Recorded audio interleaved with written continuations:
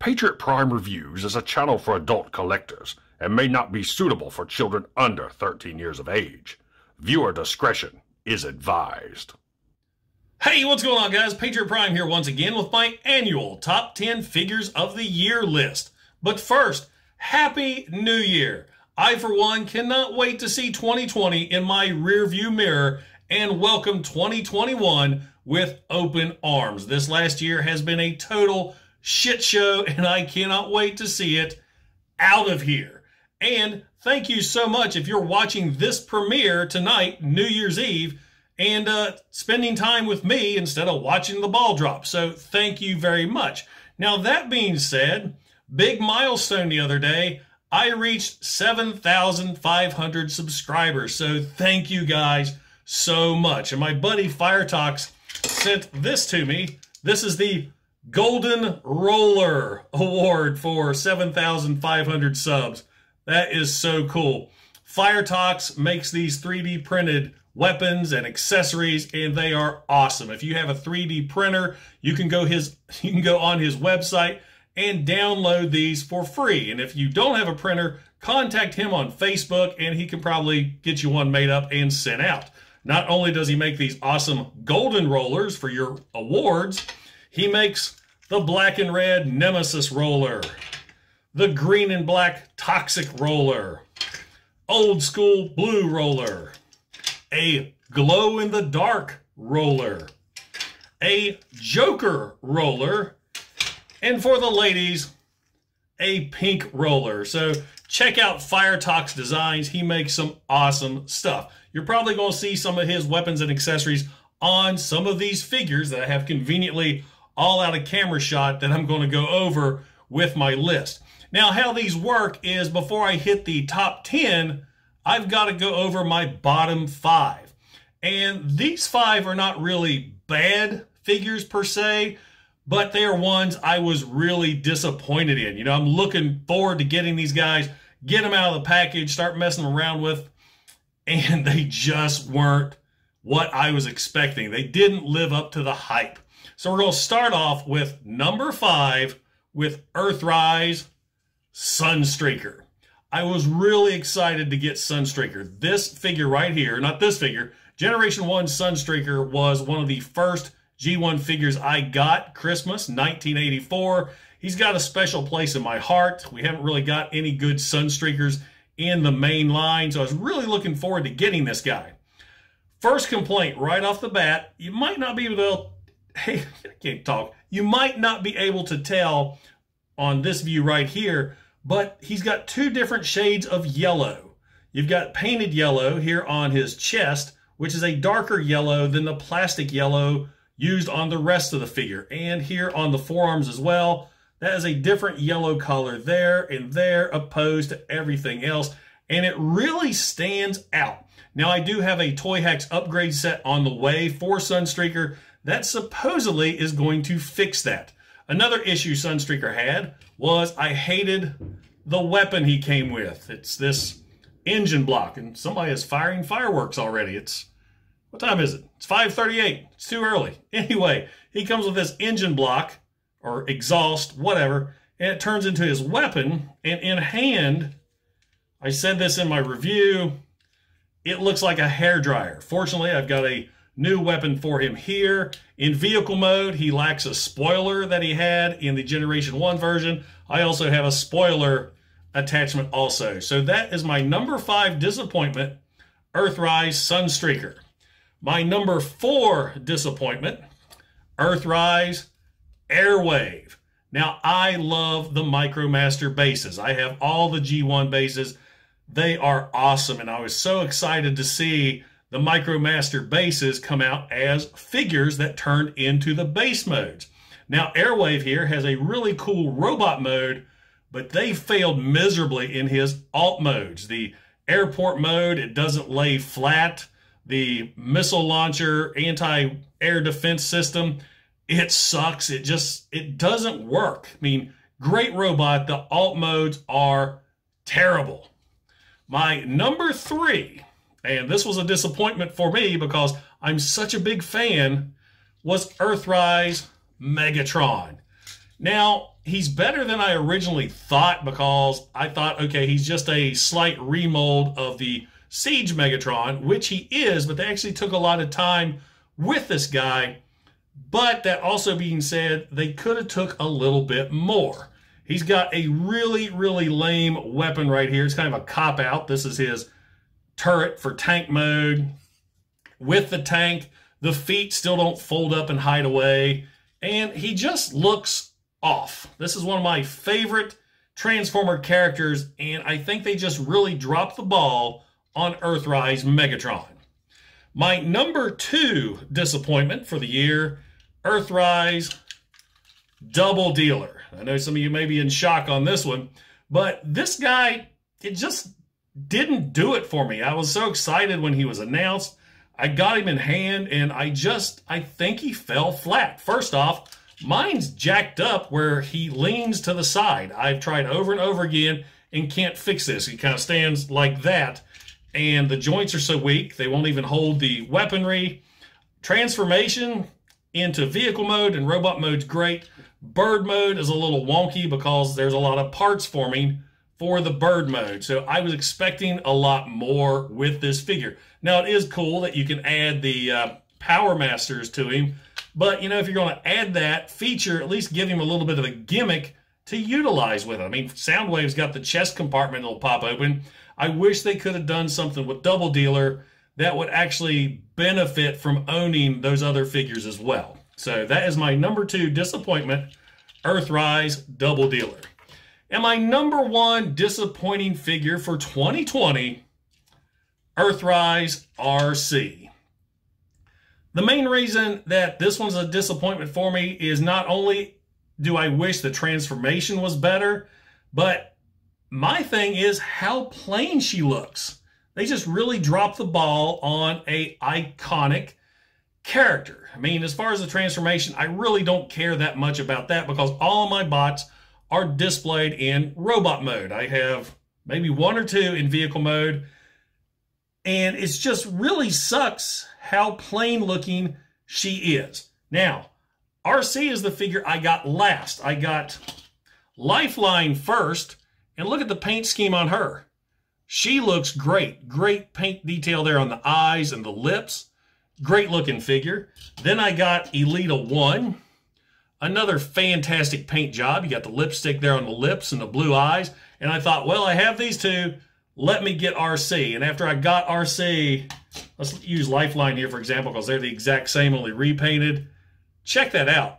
RC looks more like a alien. Well, I know she's an alien. She looks like one of those aliens, you know, you always see Roswell type. She just has no features on the face. Lifeline looks great. RC does not. I really wish they took the time and gave her some paint.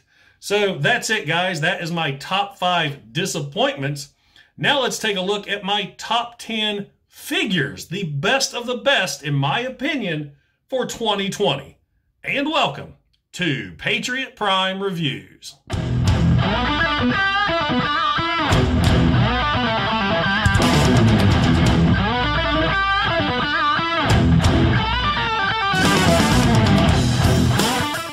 Now, before I start going over my top 10 figures of 2020, I need you guys to do me a favor. If you're watching this video right here and are not a subscriber of Patriot Prime Reviews, please consider hitting that subscribe button right now. It won't cost you a thing, but will help me and my channel out tremendously, and also help me reach my goal of 10,000 subscribers in 2021. Also, keep in mind that this list is my opinion. So please don't be offended if one of your favorite figures didn't make the cut. Also, I am focusing only on Transformers. I buy figures from all different lines and products and companies, but since my channel is mainly Transformers, that's what I'm going to focus on. So now, without further ado, let's start off with number 10, Generation Selects Grease Pit. I love this guy. Now, I thought Earthrise Ironworks was a great figure. As I said earlier, I'm a big fan of the Micromaster bases, and I just love this guy. The Grease Pit, or Grease Pit's base from Generation 1, is one of my absolute favorites, and I think the Selects line killed it with this figure. First off, his collars are amazing, and I love how they took the Ironworks figure that transformed into a construction yard and was able to turn this guy into a gas station with just a couple of extra accessories. You've got a gas station sign here and gas pumps. Of course, I make it look like he has a flamethrower, and I thought that was so cool. So I know this was probably a shock to a lot of people, but yeah, my number 10, Generation Selects Grease Pit. Number 9 is also a Generation Selects figure, Generation Selects Super Megatron. Now, if you watched my video on this guy, you realize the problems I had with him. But after I got those all ironed out, I love this guy. He would actually be higher on my list if his alt modes were any good. His alt modes really kind of suck, but the robot mode is amazing. There is so much playability with this guy. You can transform him. Of course, you can transform him. You can give him different looks. You can give him wings. You can give these rocket pods. His face even flips around to give him a battle mask. He's got ports all over where you can attach battle masters, extra weaponry, and he just looks so badass. This is what we should have got mainline in Earthrise as Megatron, but he's more of a futuristic looking version, so it doesn't really fit with the Earthrise motif. So there is my number 9 Generation Selects Super Megatron. Number 8 was a surprise to me as well, because I really wasn't going to pick him up, and I walked into my local GameStop. There he was sitting on the shelf, the Back to the Future 35th Anniversary Gigawatt. Yes, he is back in his packaging, because that packaging is glorious. And this is a great figure. No real complaints with this guy whatsoever, other than the Mr. Fusion, which you can't see here. It will not stay attached to his weapon mode. At least mine won't. It wouldn't attach to the vehicle mode, excuse me. It just would not stay on. It will pop off way too easy. So that's the only thing that keeps him at number 8 instead of higher. But they did a great job with this. The DeLorean looks awesome. I mean, I couldn't be happier. And this kind of kick-started a Back to the Future collection for me as well, which I have on a shelf up here. I've got a Play School Back to the Future, the Jada Rides, I've got the NECA Marty McFly, I've got Funko Pops, and it's all because of this guy here. And not to mention, Back to the Future is a fantastic movie. So there it is, my number 8 Gigawatt. Number 7 is also a newer figure that I just got a couple weeks ago, and I was really surprised by how much I liked him. Earthrise Trailbreaker. I love this guy. He is so cartoon accurate. The weapon, I love how it just molds into the hand to make it look like it's his hand, just like the Generation 1 toy. The guy is sweet, and you get a lot of bang for your buck with this figure, because he is huge compared to another deluxe. And I just couldn't be happier with this guy. Both he and Hoist really surprised me this year, but I like Trailbreaker so much more. I like his color scheme. I like his alt mode. Alt mode's great too. The 4x4 pickup truck that transforms so nice and tight. Only complaint is the damn rims. Hasbro and these wheel clips, they've got to stop doing that. But other than that, a great figure. I couldn't be happier with this guy. So that is my number 7 Earthrise Trailbreaker. Number 6, another Earthrise figure, Earthrise Snapdragon. This one is great. It was almost one of my top 3 because I love this guy. I always liked Snapdragon. He's one of my favorite Generation 1 figures.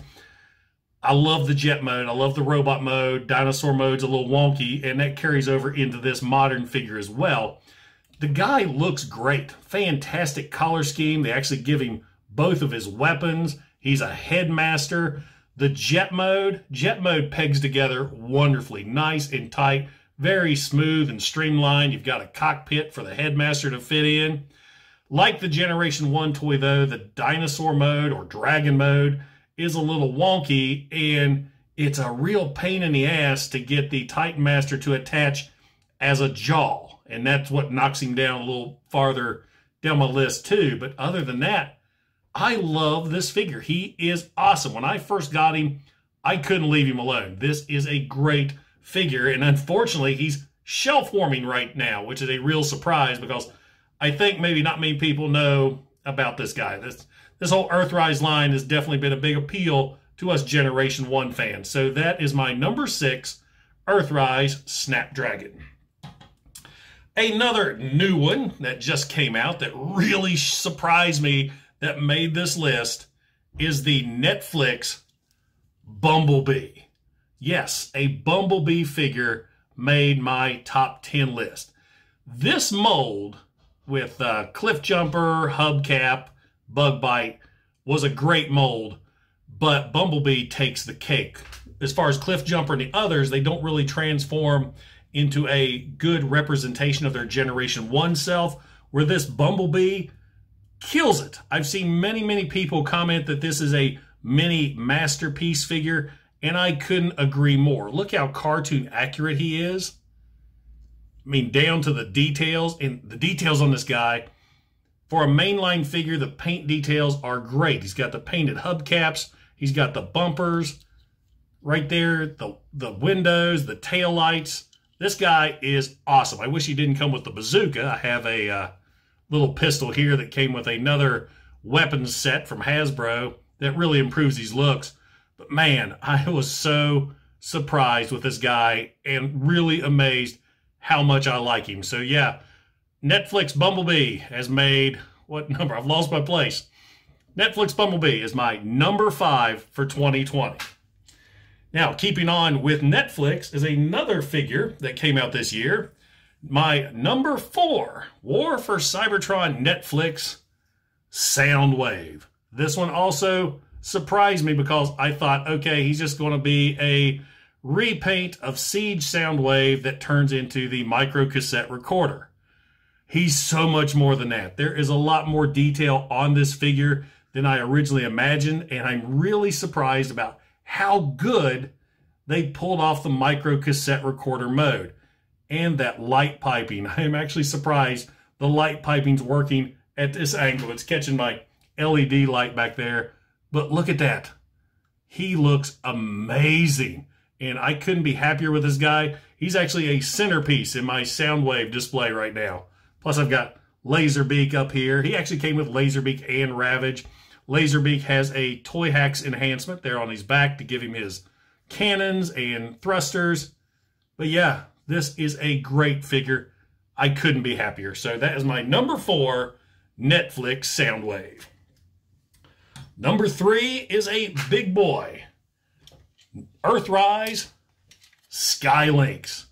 This was actually a figure I wasn't going to get. I was never the biggest Skylynx fan, and I finally, after seeing so many reviews, broke down and got him, and I'm so glad I did. This is an awesome figure. Great details, great transformation. You've got so much playability because you've got Skylynx here, the shuttle that turns into the bird. You've got the crawler that turns into the Lynx mode. So you got 2 figures, then you combine them together for Dino Bird mode, and then they also transform into this giant base, and it is awesome. Now, I have a Firetox enhancement right here. It's this little piece that plugs into his neck to give him more of a G1 look. So I think that really improves the looks of Skylynx. Plus, I've got a Toyhax decal set that I ordered last month, that I actually got last month, and I just have not put on this guy yet. So yeah, this is a great figure. If you see this one, pick him up. You're not going to be disappointed. He is awesome. And that is my number 3, Earthrise Skylynx. My number 2 figure for 2020, Transformers Earthrise Optimus Prime. This is a great Optimus Prime figure. This is the Optimus Prime figure that I dreamed of having as a kid. He's cartoon accurate.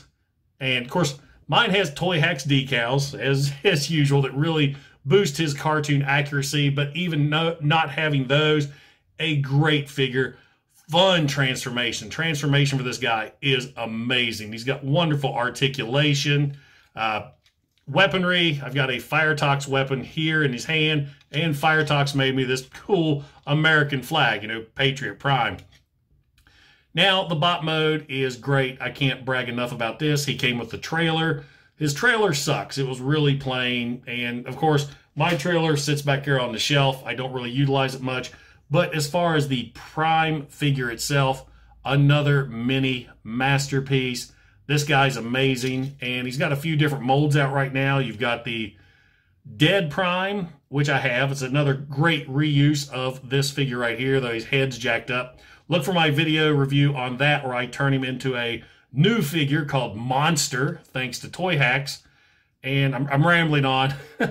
This, a great figure. I think everybody owns this guy, and they can all agree this is a wonderful Optimus Prime, and my number 2 of 2020.